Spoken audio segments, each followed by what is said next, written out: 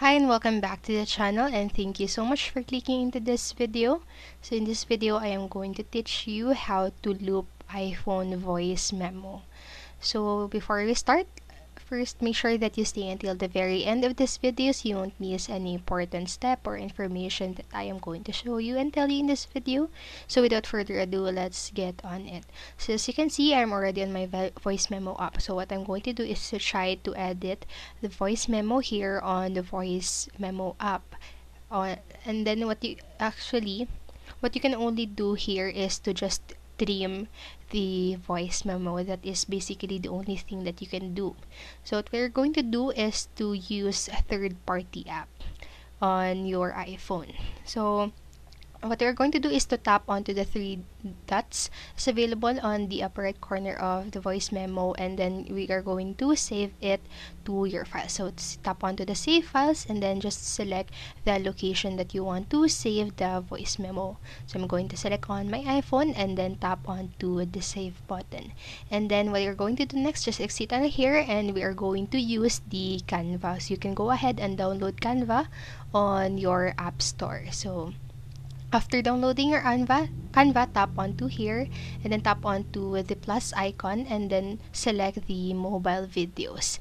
And then in here, what we are going to do, so we are going to exit from that window, and instead we are going to lengthen the project first into the length that you want, or whatever you want. I'm going to set it into the 10 seconds, and then again tap onto the plus icon that's available on the lower part of your screen, and then tap, or on the bottom part, tap onto the uploads and then select the uploads files on the upper left corner in the upper part, and then you can go ahead and choose files. Then here you can select the voice memo that you have saved earlier from the voice memo and just wait for it to be uploaded in your Canva.